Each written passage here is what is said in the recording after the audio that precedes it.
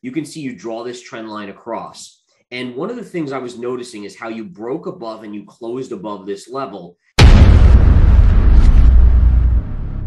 The popular thing to say at some of the summits that I was at and so forth. So I definitely took some early flack, but I've always been someone who relies on the charts. The charts are really the purest form of truth we have as investors. And then human emotion kind of clouds that, right? So people get overly bullish and they just believe in it so much that very many people don't want to hear that it could come down. For me, I just look at the charts and like, I may not want it to come down either, but if the charts are saying it, it is what it is, you know? So bottom line is one of the things that, well, there are multiple things, but one of the things that stood out to me is that historically, when people get so bullish on anything, and I've been through the tech bubble with the dot-coms, the 2007 bubble, I've seen bubbles in oil and collapses, and you notice a kind of a pattern developing. And what that is when everyone gets to this kind of loud, crazy, kind of hyped up bullishness, it's usually near the end of a run. And what we saw in Bitcoin, and what I saw in Bitcoin, was that you had this double top and that you were seeing this kind of craziness envelope this crypto sector. So for instance, we had meme coins that really were created as jokes that were multi-billion-dollar market caps. And you had thousands upon thousands of cryptocurrencies with very little use case. And I know, again, looking at the dot-coms when I was early in my career, that you had a lot of dot-coms like that, but their stocks went up, and then they collapsed and most of them went out of business, right? So it was a very kind of similar portrayal of what was going on there. So number one, that was an issue. And then if I bring up my chart here, I want to show you guys this, is that this was something that really kind of stuck out with me, is that if you looked at the previous high from April of 2021, you can see you draw this trend line across. And one of the things I was noticing is how you broke above and you closed above this level, and then you came right back in. And then again, later on, it tried to break up, and again, it failed. You never got two consecutive closes higher above this high pivot. Now, to me, that screams double top. It also screams institutional investors and whales selling into it. Because if you looked at the kind of the hype and the bullishness of the retail investor, this should have been off to the races and just blowing to the upside. I mean, massive move up. And it wasn't. And you have to be, as a trader, someone who steps back and says, wait a minute, what's going on here? Why isn't this, shooting to the upside? Why does it keep coming down under that level?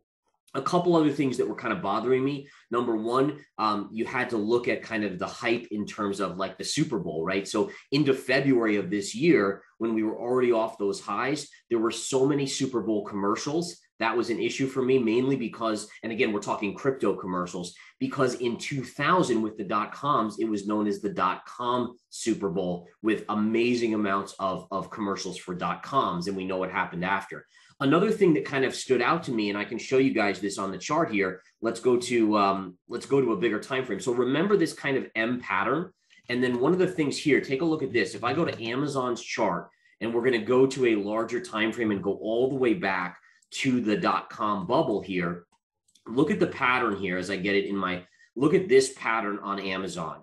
All right, so this was the pattern on Amazon. You see that same M top with over here, it was a slightly higher high, just like with Bitcoin. And then look at what happened when the dot-coms collapsed. So again, the similarities were just so intense in the crypto market to the dot-com era, with the hype, with all the craziness, that it was, to me, so hard to ignore. And then you put into effect, and this is the last thing I'll say, I don't want to draw it out too much, but then you put it into effect, the fact that the Fed was saying they were going to withdraw liquidity from the market. So if you needed a cherry on top, that was the cherry on top to signal that we were going to head down. And obviously you have the 4-year cycles in Bitcoin. So that tells you 80 to 85% correction. So at a bare minimum, I was thinking 20,000, which was the 2017 high. And now I'm even looking for, after a bounce here, maybe even a move down to 12,000. A super important point is that there's always opportunity. And I'll be honest with you, like, I was short at the highs. I didn't hold all the way down to the lows. That's not the type of trader I am. But there have been multiple periods where I've gone short and long Bitcoin in a bear market. And I think the biggest thing about a bear market, whether it's stocks, commodities, or crypto, is you have to remember it becomes more of a trader's market. So it's not a market where you just close your eyes, throw a dart at the dartboard and just make money, right? You actually have to do a little work here. And that's where the charts come in. So we did see on the charts multiple opportunities where there were great trading setups, right? So if we just go here and let me bring up my chart again, you can see here, for instance, let me put in some parallels, and I love my parallel lines, but you could see right here, for instance, there's a parallel line right here. And if you drop it down, you get this low here, and this low here. You get this high and this high right here. So, I mean, there were opportunities to trade this. In addition, a secondary parallel, in fact, was right here, where you have this area and you drop this down, and I can extend this a little bit, and you can see how you kind of played pinball with these upper and lower levels back and forth. So long here, short, long, short, long here. And then finally it broke down. You had to be very quick to exit. And then you hit here, you got to bounce. And then finally the breakdown here. So I guess my point is this, is that in a bull market, yes, you don't have to do any work. You can just sit back and make money. But bear markets are really where the best traders in the world are showcased. And if you want to make money in a bear market, you can go long and short at various times, but you have to be able to read the charts to be safe. And again, it is a tough environment to trade, but there are absolutely opportunities. So I think it's important to note that I do think we get a significant bounce off of this 20,000 Pierce level. And again, I mean, the obvious one that everyone was talking about was the 20,000 high from 2017 here. It was just sub 20,000. We did pierce that. That's very normal. So if you're a new trader or someone that doesn't understand this, think about this. Everyone, once we got close to 20,000, everyone started to say, okay, it's going to 20,000, and then that's going to be the low. So what ended up happening is investors bought just above 20,000, which created us, if you remember before we pierced 20,000, it kind of stayed there for a little while and bounced a little bit. And then everyone else put their stops on their long positions just below 20,000. Inevitably, the way markets work is it's going to flush out those weak-handed longs, meaning it's going to go below 20 and they're going to freak out. They'll dump because they get scared. And it's also going to take out those stops. And then once you do that, then it can finally get a bounce. So again, if we're looking at the chart here, you can see a clear level right here. It did pierce. Now it's back above.